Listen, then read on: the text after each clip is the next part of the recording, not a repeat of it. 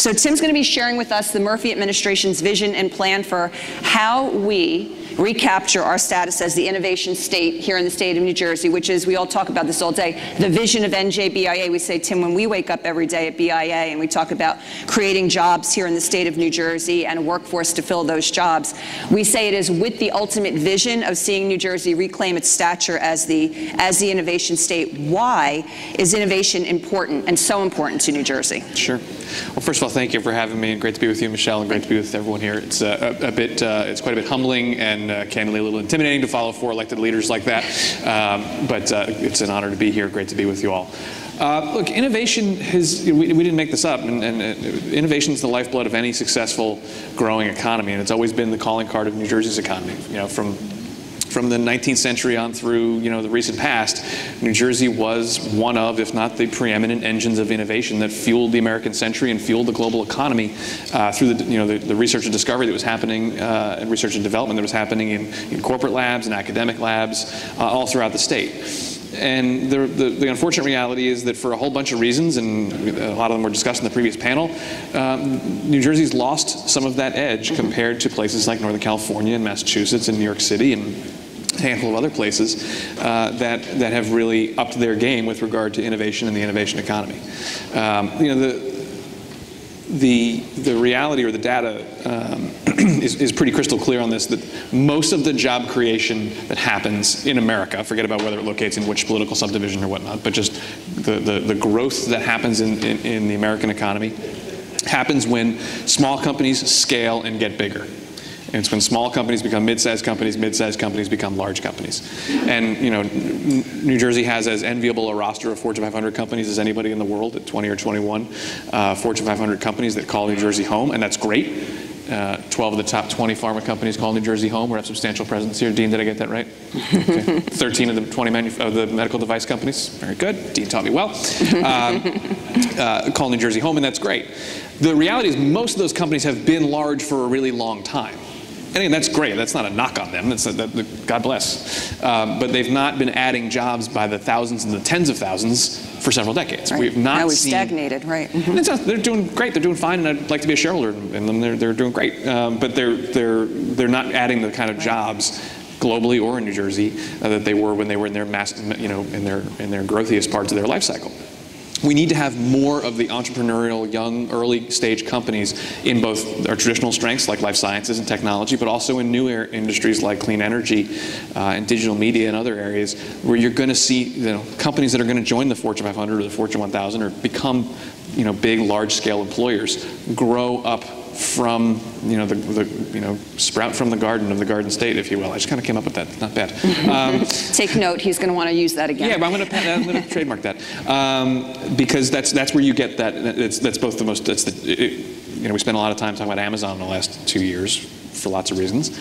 It's much cheaper in any context to have an Amazon grow up and start in your state or in your city than it is to be trying to get them to move or expand or grow here. You still got to do that. I'm not saying you don't do that, but the more young, early-stage companies you can get to go from 5, 10, 20 people to 100 to 1,000 to 10,000 people, that's the magic. That's the rocket fuel for the innovation, for the economy overall. So in the state of New Jersey, then, what is it that we need to do to catalyze that? I mean, we heard the example of, Philly being attractive, et cetera, for the next generation worker. How do we catalyze that here? Yeah, it takes a comprehensive approach, and that's one of the reasons that both the EDA and across the Murphy administration, the governor has us so focused on taking a comprehensive approach to economic development. I'll get to incentives in a moment, because obviously that's a topic of great interest, and incentives have a role to play and have to be a tool in the toolkit. But we have to be thinking much more broadly about the competitive factors that go into a company making a decision, a person making a decision about where they want to live, and a company deciding where they want to be. The two topics that come up first and second in some order in virtually every conversation we have with a company, whether they're in New Jersey and thinking about their future, or outside New Jersey also thinking about their future, it's talent and infrastructure. Sure. The good news is, on the talent side, we're doing incredibly well. We've got a great hand of cards to play. We have the #1 public school system in America. That's recently up from #2. I get in trouble if I don't mention that within the first 10 minutes of speaking publicly. The governor has me run laps after practice if I don't mention that every time I speak, because it's really important. It's an incredibly important competitive advantage. And on the infrastructure side of the equation, obviously challenges at places like transit notwithstanding, in the current period, having the road and rail and bridge and tunnel infrastructure that we do located where we are with the in the middle of the Northeast Corridor, those are incredibly strong assets. So maximizing those, continuing to invest in those things, finding the resources to invest on the education in both the primary, secondary, and post-secondary side, and on things like infrastructure and water and all the things that make for great quality of life and make the economy work day to day are really important. But then specifically around innovation, I think there's sort of 3 dimensions you want to think about a strategy for how to tackle or how to sort of focus on growing your innovation economy. It's talent, capital, and real estate. And those 3 things contribute to what a lot of people would call sort of the innovation ecosystem. And there's some other things that sort of softer things that come around that. Talent, again, we're doing well, but we need to do better. So we need to retain more of our students. We need to create more STEM grads. We need to get more and do exactly what folks like Commissioner Asaro Angelo are doing at the Labor Department around more apprenticeship, getting more young people into paths to careers, both in the innovation economy and in the more traditional parts of the economy. Those are really important, and those are really vital things. Things like computer science for all in the public school system, deeply important to the innovation economy. Not going to make a difference tomorrow, but building for the future. But building for that talent pipeline for the future is incredibly important. Yeah. And then things like the STEM loan forgiveness program that are trying to retain more talent. And I'll come back to talent again in a moment. Then there's things like capital and real estate. The innovation economy needs places to take root. The innovation economy, at least in the 21st century in 2019, generally speaking, wants to be in places that are a little bit more urban, a little bit more walkable, a little bit more mixed use, a little bit more dynamic than the way New Jersey's economy set itself up in the 70s, 80s, and 90s. And so there's a transition to be had there around focusing on our cities in particular, and thinking about collaborative co-working spaces, thinking about how we're going to use office space differently. I had a conversation yesterday, or 2 days ago, with a great group of real estate developers, thinking about how are we going to reorient how we think about Class A office space, because first of all, not lots of young companies can't quite afford Class A office space, don't really want Class A office space. They're okay with a little bit of grit. They're okay with a little bit of sort of a homespun feel to their office space while they're young. And they don't want a 5-year credit lease. They don't want a 10-year credit lease, because 5 years from now, if they're where they are now, something's gone wrong. They're either likely to have completely blown up or blown up in the good way and are much bigger. And so we've got to be thinking about how we're using real estate differently. And so that means making big investments in our cities around transit-oriented development, not just our cities, or places that are served by transit, in transit-oriented development, building more mixed-use apartments and condos and townhomes right next to retail, right next to commercial office space, so that it's more, there's a higher vibrancy factor. And then it's on the capital side of the equation. One of the things that's so important to the governor's economic development plan and the incentives bill that's being worked on is this Innovation Evergreen Fund, which is around venture capital. Venture capital is the rocket fuel of the innovation economy. And it's not the only factor. If your only strategy is grow venture capital, you're not going to succeed, because it has to be partnered with a holistic strategy, again, around talent, around real estate, around infrastructure. But New Jersey fell from 5th to 15th the amount of venture capital being invested in the state from 2007 to 2017. 5th to 15th. And once you fall in the top 10 in state rankings around the economy, you're with a group you don't want to be compared with. And there's lots of reasons why that's true. There's not enough venture because there's not enough deal flow. There's not enough deal flow because there's not enough venture. And it's a cycle. But one of the things we've thought about a lot, and I think is one of the most bold proposals in the governor's incentive proposal, is this Innovation Evergreen Fund, which would use tax credits, but use them in an innovative way to partner big companies with small companies. I think Leader Greenwald was talking about this, and I appreciate his comments on that. How do you partner and tie together the destinies of the big companies and the small companies? Because it wouldn't be a surprising thought if you think, well, the big companies and the small companies have different strategies. Why do they want to help each other? And the reality is the big companies desperately need the innovation that is happening at small, riskier, earlier stage companies. And the small companies want to be bought by the big companies. And they want the talent to be able to go back and forth between those two companies. And some people like working for big Fortune 500 companies. Some people like working 10 people in a keg in their jeans and a sweatshirt. Different strokes for different folks. I'm a suit and tie person, apparently. That's just different. They want to be located near each other, and they want to have that symbiosis. So the Evergreen Fund, if the legislature and the governor can come to an agreement on how to actually operationalize this, would allow the EDA to auction tax credits to New Jersey corporate taxpayers, and they'd bid on two factors. One, what is the price they're willing to pay for that tax credit? So yeah, they presumably get a little bit of a discount on their taxes. But two, what are they willing to do for the innovation ecosystem in terms of care and feeding? That could be hosting an incubator. That could be committing to purchase some portion of their supply chain on the IT side from New Jersey startup companies. That could be working with public schools or post-secondary schools to create interns and on-the-job training opportunities. And then we take that money and partner it with real venture capital investors. So we would say, you bring us a deal, Michelle, you bring us a deal, I want to invest in the next cure for cancer or the next dating app or somewhere in between.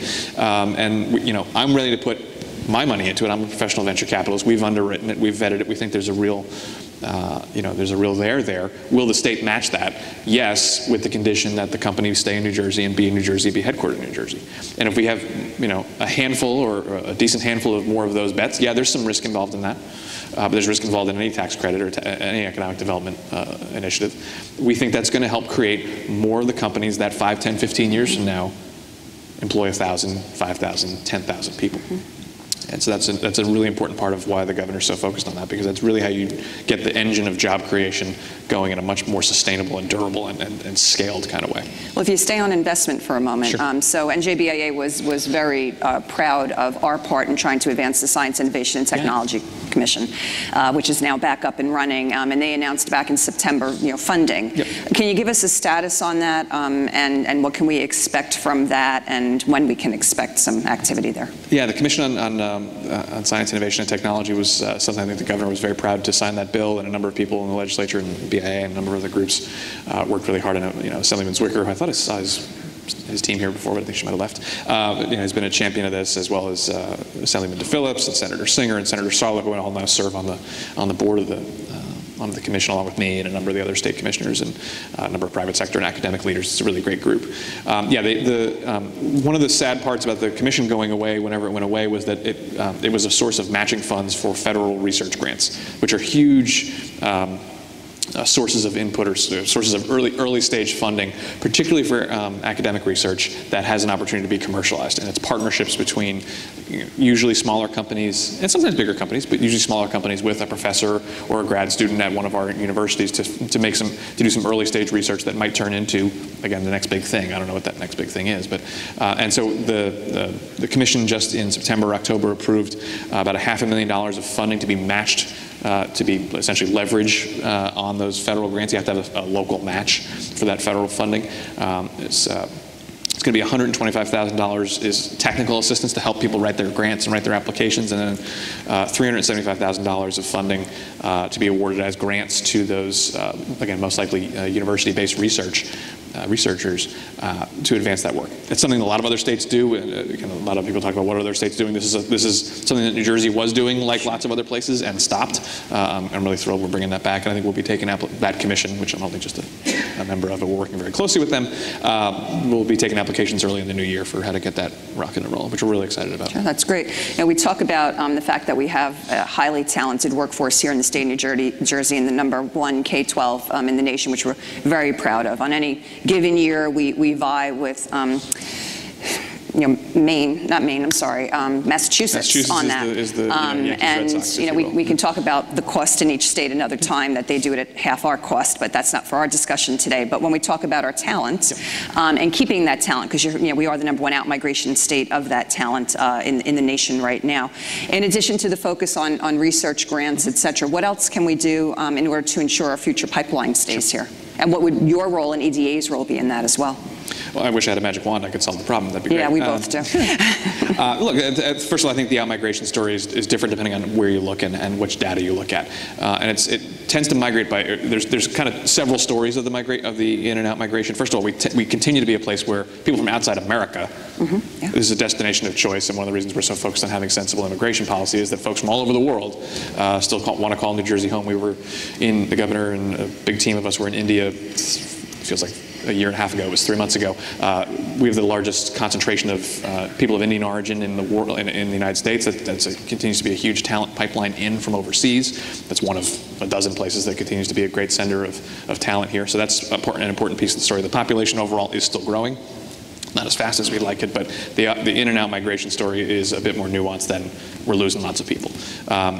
we do tend to lose people in that sort of 18 to 30 cohort in a big way. And then they do what I did, which was I got a job in New Jersey in my 30s and moved home and bought a house, and my kids are being raised here because the schools are great and it's a wonderful place to live, and you can get good pizza and bagels, and it's great. That part of the story. Pizza and bagels are very important. It's all in the water, New Jersey water.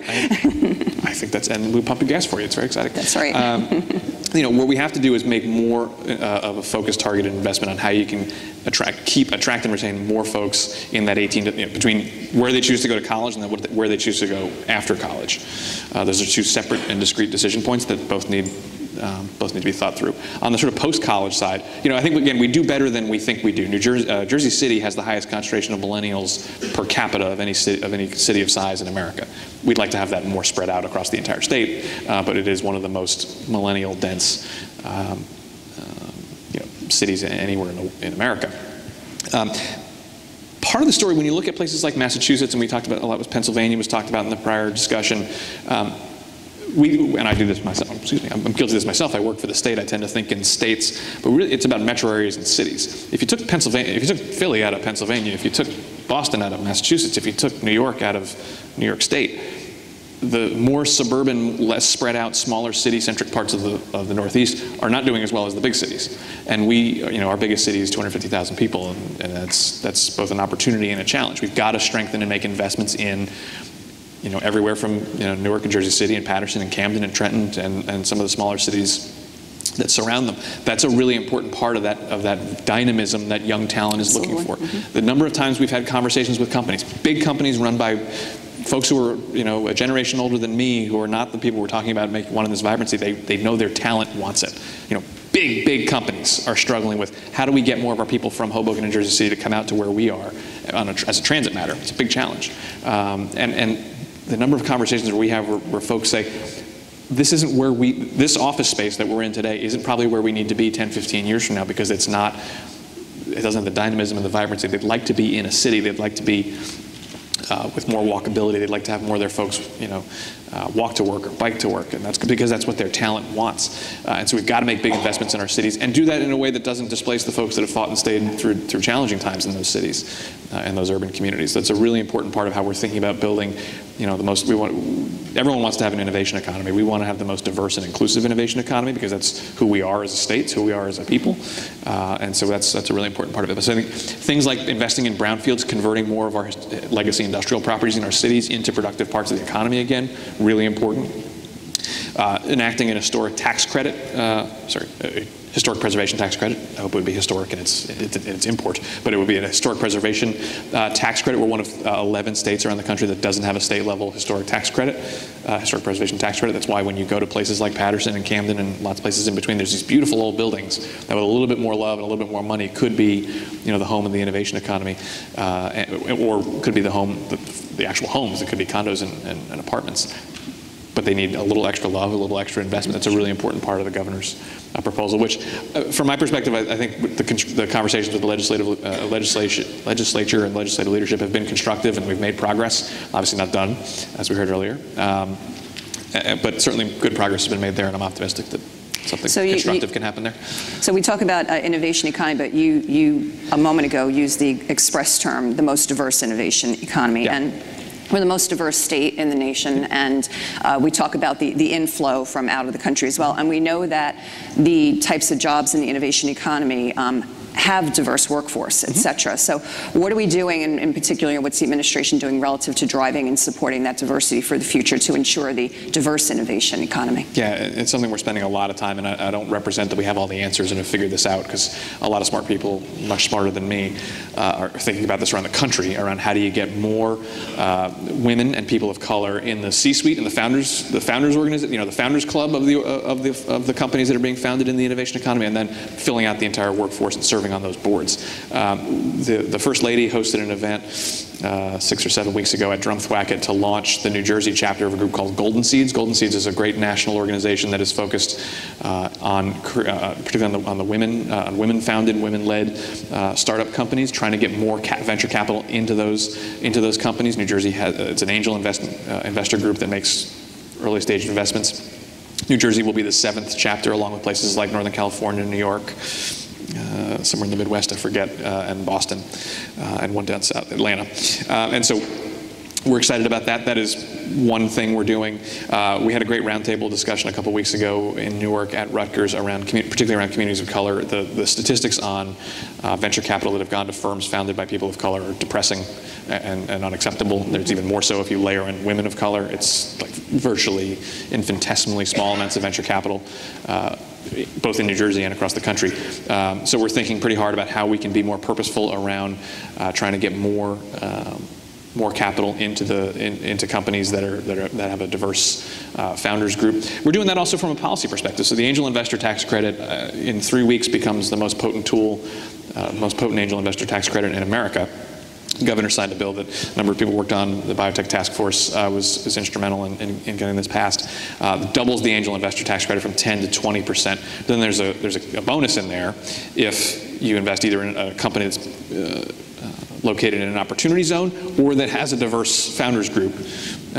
You get another 5% bonus. So it's a 25% tax credit, refundable tax credit. So if you're making an angel investment in a young company, you're getting a 25% de-risking of your capital on day one. Even if you don't have a New Jersey tax liability, it's a refundable credit. You get a check in the mail that you can deposit in any bank in the world that de-risks your investment by 25% on day one. It's really important, but again, there's a diversity bonus built into that. We also just changed our criteria. The EDA, from time to time, will make direct investments in venture capital funds as a limited partner. Relatively small dollars compared to what we want to be doing on the Evergreen Fund, but we've now added additional criteria where we're trying to prioritize and encourage the folks that we invest in at the fund manager level to be having a bigger diverse group around their investment decision table, and also about where they're investing and into whom they're investing. So that's a long journey, but if you're not purposeful about starting it, you'll never get there. So we're working like hell on that. So when we talk about innovation, there's certainly the innovation economy and jobs that are all around innovation, but we're looking across the room here where we have a lot of small, mid-sized business. They think of innovation within their own companies, number one, and then also, how do they get a part of this? Because if we're putting all our attention over here on innovation economy, I have folks sitting out here saying, well, hey, what about me? What's in it for me? So can you share, for the businesses who are either supporting supply chains to that, or consumers of that, or how in their own company they can benefit from innovative initiatives across the state? Sure. Yeah, and at first I think the distinction between and I even did it, I'm guilty of this, I did it 15 minutes ago, between the innovation economy and not the innovation economy. I think that's kind of a false dichotomy. Right. Any business that's not feeling the disruptive impulse, the disruptive effect of things like digitization and automation, I'd be surprised if anyone in this room wasn't thinking about that in their business day to day. Some are doing the disruption, some are being disrupted, but that's the to and fro is happening really everywhere. And so I think it's not about one or the other. We've stepped up a number of stood up a number of tools and programs around small business lending, trying to provide more capital into the small business part of the economy, and also having a much more purposeful and specific engagement with industries that are focused, for example, on things like advanced manufacturing. Now, again, advanced manufacturing is pretty innovation centric, right? But it's also pretty traditional. Mm-hmm. So it's a place where kind of both things come together at the same time. We got an award on Manufacturing Day from John Kennedy's group, and said it was the first time that EDA had been really engaging with them in a meaningful way in a long time. That wasn't hard for us to do. It was just a decision we took to sort of be more engaged at sort of more of a sector level than just at a company level. So how can we do more things around talent in those sectors that have traditionally not been as focused, that the folks like the EDA have not focused on as much on the talent side. So we did a pilot program with the Ocean County Vocational and Technical School System to create awareness for the young folks that are in, I guess, mostly high school, maybe earlier than high school as well, that there's a ton of jobs out there that are good paying, that pay good benefits, that are companies that you might not be household names, but are in your area and in your region that are good paying jobs with good wages and good benefits right in your backyard. And so we partnered with a bunch of 4 or 5 relatively large sort of mid-sized employers in Ocean County and over into Burlington County to do basically a field trip. We paid, the EDA's big innovation here, we paid for the buses. The school system was nice enough to corral the kids and get them on the buses, and the companies were nice enough to host them, to say, look, young people, guys, gals, everybody, there's tons of great jobs here. By the way, this company's workforce is probably aging. There are going to be a lot of opportunities here. Absolutely. Study hard, work hard. This is a real path to opportunity for you. We're hoping to scale that across lots of other places, because Ocean County is only one of 21 places you want to do. But a good example of relatively small dollars, it was like $10,000 to buy buses for a couple days. Relatively small interventions to try and create a bigger impact. The other place I'd mention that you talked about supply chain, Michelle, which is really important. Things like offshore wind and clean energy, right, are hyper innovation centric. It's creating energy from the sky. I don't know how you do that without innovation and R&D. But there's going to be huge opportunities all throughout the supply chain from folks that may have been involved in more traditional, for lack of a better word, component manufacturing or making nuts and bolts and widgets for other industries that are going to have tons of opportunity in that supply chain around offshore wind. So again, trying to do things a little bit differently and a little bit more broadly than just tax incentives. We've done things like set up an offshore wind supply chain registry. There's lots of great big companies there, mostly Northern European, that are literally washing up on shore saying, hey, how do we build offshore wind farms here in New Jersey? Who do you call? How do we get these folks, how do we build a supply chain? What better role is there for the government to play in that scenario than just creating that marketplace? Say, hey, New Jersey manufacturers, New Jersey services companies that want to be in on this, let's do a little matchmaking. It's a website. It's not, again, this is not billions of dollars of investment, but it creates those opportunities that we think are going to really catalyze long-term growth there. So and right in that space, what's interesting, I don't know how many manufacturers we have in the room today, but I'll use as an example. We know that a lot of the processes that exist today could be tweaked just a little bit in order to make a new widget to go into an offshore wind turbine versus it was going into some type of other aerospace or defense component before. Right. And so the opportunity to create not just investment opportunity, but incentive programs also to get money into those companies to change those processes. Can we expect to see something like that? Can manufacturers say, hey, if I had X money to invest in shifting around my machinery, I could be able to feed that supply chain? Yeah, two pieces of that. Great question. Thank you for asking it. If we actually asked that, then it was a good job by our staff. It's a great question. Thank you. I made it up. Okay, that's a good one. Of course you did. We have an RFP either on the street or going out very soon for some technical assistance, because exactly the phenomenon you described, Michelle. There's a number of companies that have, I'm not an engineer, I'm not a scientist by any stretch of the imagination. The tolerances you need that you need to build into the components that go into a piece of equipment that's going to be 20 miles offshore and 300 feet in the air are very different than something that goes into a piece of equipment that's much more easily maintained. And so the tolerances and the technical capabilities you need to have as a supplier are your game probably needs to be upped a little bit. So we're going to be hiring, or we're going to contract with a technical assistance provider that's going to work with companies directly and say, you're here, here's what up here looks like, and here's how you get from here to there. And then we're also going to provide some financing tools so they can actually make the capital equipment investments, because it's not just know-how and process, although some of it's know-how and process, but some of it's going to be about capital equipment upgrades and providing some low-cost financing to do that. Because we look forward to hosting some of those roundtables as that gets up and going. Our Business Outlook survey this year shows that I read about that. New Jersey's trajectory on a look forward doesn't look like it's continuing in the upward, and there's a lot of skepticism as we go into 2020. And it's great to talk about innovation ecosystem and job creation, et cetera, but a business climate has to be conducive to doing that. What can we expect or see in terms of some of these challenges around cost of doing business and tax rates that can help to continue to stimulate job growth versus see that trajectory go in the opposite direction? Yeah, so I think it's hard to entangle people's attitudes about New Jersey's business climate from the national business climate when there's so much volatility at the national level. As part of, I'm not saying that to be first, that's not a political comment necessarily. It's just we live as part of a national economy, part of a global economy, and we've been in a growth cycle, not as fast as anyone would like, but nationwide we've been in a growth cycle for going on 10 years, and that's a very long expansion cycle. So I think people are correctly presuming that at some point there's going to be a correction. Look, I think the competitiveness, I think the challenge has been, and I think the reason we're so focused, and Governor Murphy's so focused on having a set of tools in our toolkit to make the right investments going forward, is that we have lagged the rest of the country during a period of relative growth, and we're going to be behind a little bit as we head into whatever the next phase is. And so whether that's investments in things like New Jersey Transit, investments in higher education, some of those big picture things, or things like new incentives to make sure that we are prepared and ready for whatever comes next is an important piece of it, because we recognize, again, the debate isn't should there be incentives or not incentives. The debate, and the governor's perspective and my perspective, I 100% agree with him on, is we got to have the right incentives. They got to be calibrated and targeted and effective. We were 42nd in the country in job creation from 2007 to 17. 42nd. We're 49th in wage growth. Wage growth declined in the state from 2007 to 17. So this is not an overnight phenomenon. And that's, in some ways a bill coming due for decades of challenges and investment decisions that I would have made differently with hindsight. And so, I think, obviously we're focused on trying to create an environment that is conducive to small business. But we think, the path out of here, or the path out of this conundrum, is to grow. And to grow at a better rate than we've been doing, to grow faster than our peers. That's going to require investment today that doesn't necessarily generate a return today, but in things like infrastructure, higher ed, talent, and again, having a smart set of tools to invest in growth, and also keeping our eye on the regulatory side of the equation. There are times this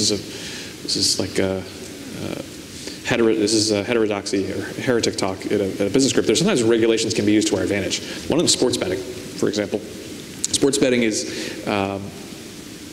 booming, and on a bipartisan basis, lots of governors and lots of legislative leaders pushed to get that Supreme Court case decided the right way, or to get advanced so that there could be sports betting in New Jersey. The way those regulations have been written, the way that the Division of Gaming Enforcement has been working with industry in a way that's protecting consumers, protecting the public trust and all these things, but also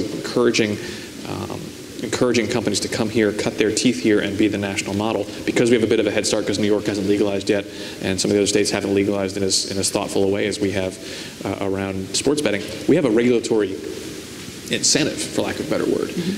Doesn't happen every day. I'm not suggesting that is the panacea coming to every industry soon. I'm not naive, but I think there are ways we can be smart and thoughtful about how we use regulation to encourage innovation and encourage job creation. Great, thank you.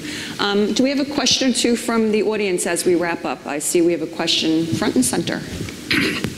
Hey Tim, George Toji from KPMG. How you doing? Hey, we're hearing a lot about the issues and problems with New Jersey. There are opportunities. And first of all, the innovation development projects, plans are phenomenal. You have to grow it from the ground up. But New Jersey, over its history, grew tremendously because it was able to attract the companies from New York, Philadelphia, that were growing largely. The cost structure got out of whack, and right now companies are paying $100 a square foot on Canal Street for tech space. At some time, if they're good at negotiating with their real estate person, right? Yeah, at some point, those entrepreneurs are going to grow. They're growing up. They're going to have 3 kids. They're going to want great schools. They're going to want all the things that their predecessors wanted. But some of what you're seeing right now is that they're making those moves to Raleigh, to Atlanta, to Salt Lake City, to Austin, with the operations or the next phases of their projects. What can be done? What can the state and EDA do to kind of capture the attention back that New Jersey's a place that you can kind of, it's the competitive place for the next phase of operations? A couple of different questions embedded there, and I'll answer the ones that are easier to answer. Look, I think, first of all, I think the fundamental trend you described around the New York and Philly dynamic is 100% right. No state benefited, some combination of New York and Connecticut, no state benefited more from the challenges that places like New York City and Philadelphia went through in the 70s and 80s, more so than New Jersey and Connecticut. That wind, the tailwind that we had from that, kind of crime rate, quality of life decline that happened from 1965 to 1995, call it, in New York in particular, and Philly to a certain extent as well, that trade is reversed. New York's doing really well. It has challenges coming out of its ears, but it's doing really well. So is Philadelphia. And so that pressure, and if you think about sort of a two-way valve, the pressure is pulling back in the other direction now. And I worry just as much about losing folks to go back to sort of go back to New York or move operations to New York as I do to Raleigh and Austin and places like that. But I worry about both. It's sometimes it's juggling different anxieties when you have a job like I have the privilege to have, because you're worried about lots of different competitors. Again, I think it's about vibrancy, and I think it's about talent. So part of it's about protecting what we have. So if you think about pharma and life sciences, and I think about biotech in New York City, and then eventually thinking about places like Raleigh or Austin, Those places are building a talent base, for sure, but it's nothing like the density of the talent base we have in pharmaceutical, in the various disciplines that contribute to the pharma industry. If we lose that competitive advantage, if we let other people in on that in too big a way, watch out. Part of that is about giving those folks who are coming out of school with degrees in chemistry and biology and the various disciplines that go into the pharma industry and drug discovery and medical devices. They probably don't, and Assemblyman Greenwald, Leader Greenwald talked about this earlier too, they probably don't want to buy a house in the suburbs in their late 20s yet. They want to defer that a little bit. They want to live in an apartment. They want a different lifestyle than certainly my parents did, and to a certain extent that I do. And we've got to create those options and those choices. And that's only part of the equation. I think those are two big parts of it. We have time for one more question. Hello. Already standing. He's the question guy. Oh, there we go. Thank you, Michelle. Alan Zakin, Alan Zakin Associates, PR Government Affairs firm, and I chair the ELC with BIA for Morris County. There are approximately, you mentioned manufacturing in NJEDA, and they say there's about 30 to 40,000 STEM and manufacturing jobs out there that are unfilled because they can't find qualified workers. There's fortunately funding that's going to be coming available through the Bonding Act for community colleges and VOTEX, and how can we focus that training to make sure that that training helps fill those job openings? Yeah, great question, and lots of jobs that are going unfilled is a high-class challenge because it means companies are growing and hiring, but it's a real challenge for the folks there's a ton of folks who are locked out of those jobs because they don't have the skills they need, and those disproportionately, by the way, affect communities of color and women. And so one of the things that I'm proudest of being a part of the administration is, again, thinking about this comprehensively, is that workforce development is economic development. Those are two sides of the same coin. Rob Angelo and I talk all the time where teams work in great partnership with each other because the work on things like apprenticeship is extremely important because to be able to get a job that is not an entry-level job, but is sort of a lot of those 30 to 40,000 jobs that MEP has been talking about are not right out of college, right out of a training program jobs. They're kind of second jobs, and so because we haven't been filling that pipeline enough, that's why that gap is presenting itself there. So getting into having more diversified apprenticeship programs that are again the apprenticeship programs that have traditionally worked in things like the building trades are fantastic. Broadening that to more industries is really important. So that's something we're deeply committed to. I think the administration has. If I didn't get this exactly right, don't tell Rob Angelo. I think it's up 40%, the number of apprenticeship seats in the last 2 years. The number of apprenticeship seats is up 40%, from a pretty big number to begin with, but it's up 40%. Yeah, it continues to grow each year. Our survey plays that out as well. Yeah, and that's an important piece of it. And then it's also things like P-TECH and trying to connect the traditional the school system, the K-12 system with job opportunities directly and with big companies that are going to make those investments in those training. So it's an incredibly important. Your question's 100%. Spot on in terms of things we really need to focus on is how do you connect the talent we have that needs a little bit of a boost to get into the jobs that are available, and also do the training that we need to do at the same time. Great. Well, I want to take the opportunity to thank Tim Sullivan for joining us today in our discussion. Let's have a round of applause. Thanks for having me.